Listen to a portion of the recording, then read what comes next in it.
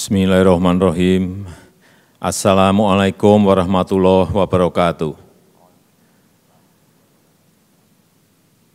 Selamat sore, salam sejahtera bagi kita semuanya.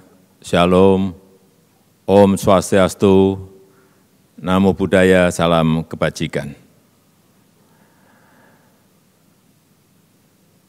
Hari ini saya bersama Bapak Wakil Presiden beserta para pemuka agama dari MUI, dari Nahdlatul Ulama, dari Muhammadiyah, dari Konferensi Wali Gereja Indonesia KWI, Persekutuan Gereja Indonesia PGI, dari PHDI, Parisada Hindu Dharma Indonesia, dari Permabudi, Persatuan Umat Buddha Indonesia, dan dari Matakin Majelis Tinggi Agama Konghucu Indonesia, bersama dengan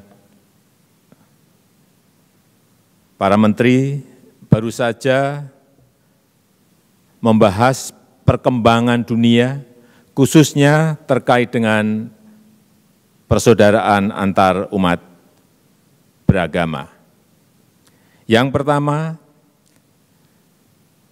Indonesia mengecam keras terjadinya kekerasan yang terjadi di Paris dan Nice yang telah memakan korban jiwa. Yang kedua, Indonesia juga mengecam keras pernyataan Presiden Prancis yang menghina agama Islam, yang telah melukai perasaan umat Islam di seluruh dunia, yang bisa memecah belah persatuan antar umat beragama di dunia, di saat dunia memerlukan persatuan untuk menghadapi pandemi COVID-19. Dan kebebasan berekspresi yang mencederai kehormatan, kesucian, serta kesakralan nilai-nilai dan simbol agama sama sekali tidak bisa dibenarkan dan harus dihentikan.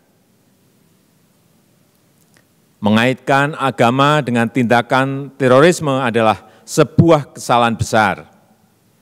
Terorisme adalah terorisme. Teroris adalah teroris. Terorisme tidak ada hubungannya dengan agama apapun.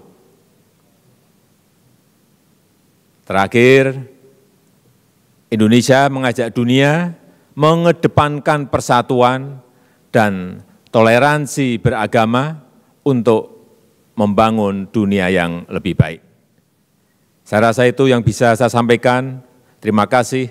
Wassalamualaikum warahmatullahi wabarakatuh.